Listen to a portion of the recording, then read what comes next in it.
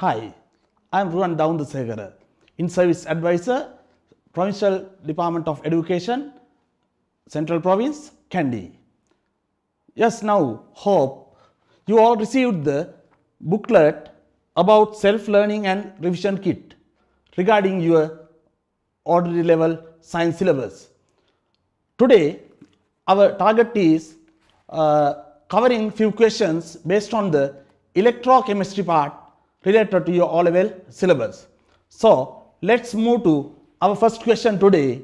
Please take page number 20, question number 13 in section 1. You know, in your guide, there are 3 sections, 1, 2, 3. In first section, 13 question in page number 20, question based on electrochemistry.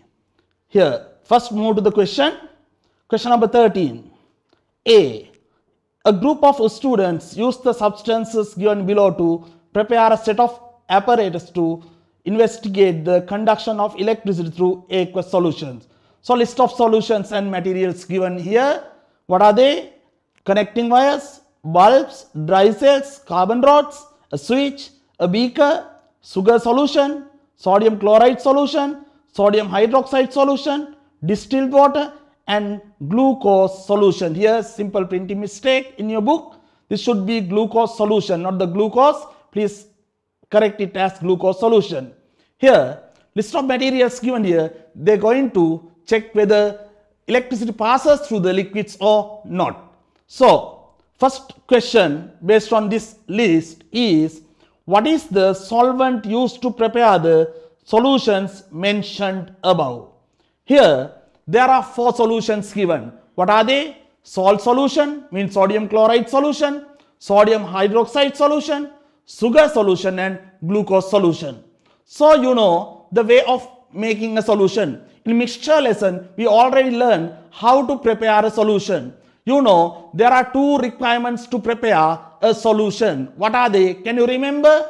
Solute and also a solvent. As an example, if you want to prepare a salt solution, you will take some sample of salt crystal, solid salt. That is called solute. And also, if you want to dissolve this solute in some liquid, that is the solvent. What is the solvent used here? Water. Then dissolve sodium chloride crystals in water and make a sodium chloride solution. In same manner, you can prepare a solution of sugar too. How? Take some solute called sugar and dissolve in the solvent called water, and you can make a sugar solution. In this manner, there are 4 solutions given in the list. What are they? Sodium chloride solution, sodium hydroxide solution, glucose solution, and sugar solution. So, in addition to that, there is another liquid is given as distilled water. Now, this is the way of preparing all those solutions. Best solvent to make those solutions is water here. But here what is given? Not just water, it is mentioned as distilled water. So, you have to know what is distilled water. You know, if you get a sample of water, drinking water or marine water from the sea, what this water contains a number of dissolved mineral salts. Commonly in science we call mobile ions. Mobile ions. Due to the presence of those mobile ions, what happens? When an electric supply to those solutions, they will conduct electricity because due to the presence of mobile ions. But if there are no ions in a solution, they never conduct electricity. So, if you get sample of that marine water and tap water, they conduct electricity. But what is distilled water actually? Now here in this diagram, it is shown one way of making distilled water. Take a sample of water, that will be what marine water or fresh water or brackish water, whatever the sample of water you have to get, and you have to supply heat. When supplying heat, what happens? In a certain temperature, it reaches its boiling point. After reaching the boiling point, that water starts to boil and converts this liquid state into gaseous state as steam or water vapor. Then you have to cool down, subject to cool down this steam or water vapor and take colorless liquid sample again by the process called condensation. After cooling, they condense and becomes liquid droplets again. This water has no any mineral salt, mean mobile ions. This is free of mobile ions. Such water is called distilled water. Due to the absence of mobile ions in this distilled water, it never conducts electricity. So, what is our first question? What is the solvent used to prepare the solution mentioned above? What is the best solvent used? Here is distilled water as given here. So, first answer is distilled water. Just move to second question. What is the chemical formula of the solvent that you mentioned above? You know, now already you mentioned as answer solvent is distilled water. You know distilled water means actually it is water. You know water is made up of 2 hydrogen atoms and 1 oxygen atom. They combine each other by covalent bonds and make the water molecule. So water molecule composed of 2 hydrogen atoms and 1 oxygen atom. So what is the way of writing the chemical formula of water molecule? You know 2 hydrogen and 1 oxygen. The answer is what is very simple. From grade 6 you learn this. H2O. What is the answer? H2O. Then third question. Let's consider third question, C part. State the 2 ions produced when ionizing the solvent stated above. You have to know what is ionization. You know, if you get a molecule of sodium chloride, NaCl, if you dissolve sodium chloride in water, what will happen? This sodium chloride molecule breaks into sodium plus ion and Cl minus ion. This process of breaking a compound, a molecule into its ions known as ionization. In the same manner, when supplying an electric supply to the water, this water molecule also subjected to ionized. How? This water is made up of H2O. This breaks into H plus and OH minus ion. So there are 2 types of ions, positive ion and negative ion will be there. That means what? Cation and anion is there. What is the cation? H plus. What is the anion? OH minus. So answer is H plus and OH minus. Then go to next question.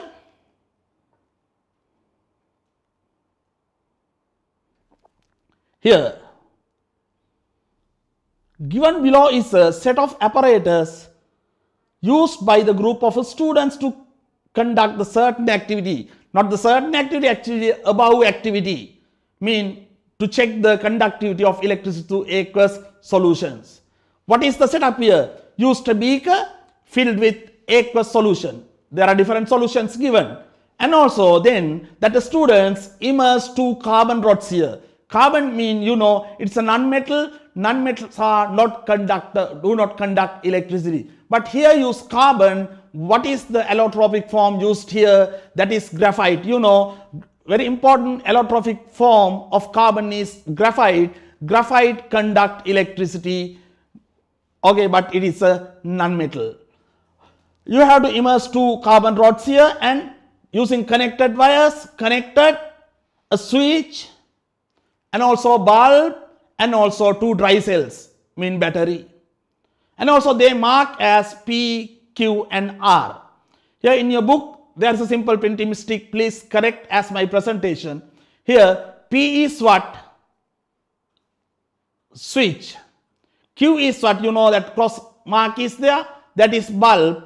And R is what? Carbon rod. So what is the question? Switch, bulb and carbon electrodes or carbon rods is the R. Then in your book, simple mistake here. They asked that write the cathode and anode. No, that question should be corrected in this manner. Mark the positive and negative terminal of the electric cell. Please correct that. Mark the positive and negative terminal of the electric cell. Here, you know, in any electric cell or battery, there are 2 terminals. One is positive terminal, the other one is negative terminal. Here, you know how denotes them in a diagram. You know this what dry cell or electric cell is denoted by long straight line and short straight line. Here long line is the positive terminal and short line depicts the negative terminal here. So you can mark in the diagram in this manner, how as positive and negative, as positive and negative as given in the diagram. Please mark in this manner plus and minus. Okay, just go to next question. Here, according to the observations made in the activity states above, complete the following chart. Now you know there are two types of compounds in grade 10. Under the atomic structure, we learn there are two types of compounds. What are they? Ionic compounds and covalent compounds. What do you mean by ionic compound? These are the compounds made up of the ionic molecules. What are the molecules with ionic bonds? You know, sodium chloride, sodium hydroxide, like compounds made up of ionic bonds. Mean they are joined together, positive and negative ions combined together by ionic bonds. Those compounds are called ionic compounds. As well as you know, ammonia, CH4, methane, and also water, carbon dioxide. Those molecules contain not the ionic bonds, they have covalent bonds. So such compounds are called covalent compounds.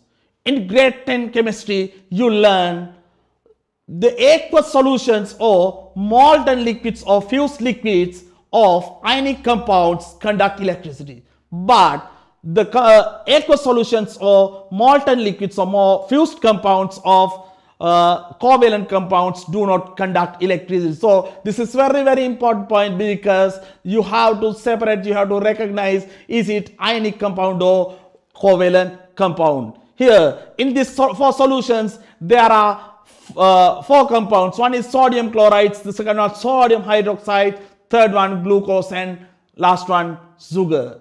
Out of the given list here, you know sodium chloride and sodium hydroxide are ionic compounds, while the other two, sugar and glucose solutions, are covalent compounds. So glucose and sugar solutions do not conduct electricity, but sodium hydroxide, sodium chloride conduct electricity. So easily you can understand this, how they conduct electricity, by using this given apparatus. Here in the given apparatus, you know bulb is there. If you switch on the bulb, what happens? If an electric current passes along the circuit and if passes through the solution, definitely compulsory that bulb should be lighted.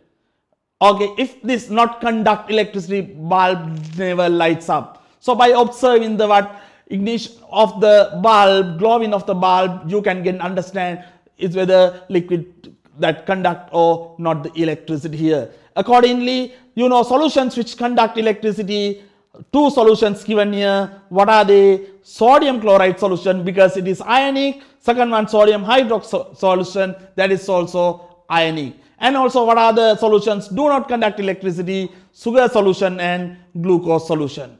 Okay, good. Just move to next question.